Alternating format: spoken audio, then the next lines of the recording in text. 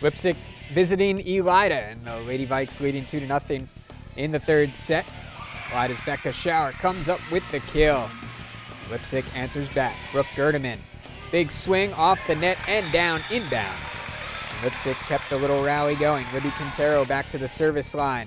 And the return comes back over the net, but it lands out. So Leipsic with a little run, but Elida has set point here in the third. Megan Tracy. Roll shot off the block and down. Elida takes the third set, but Leipsic wins the match 3-1.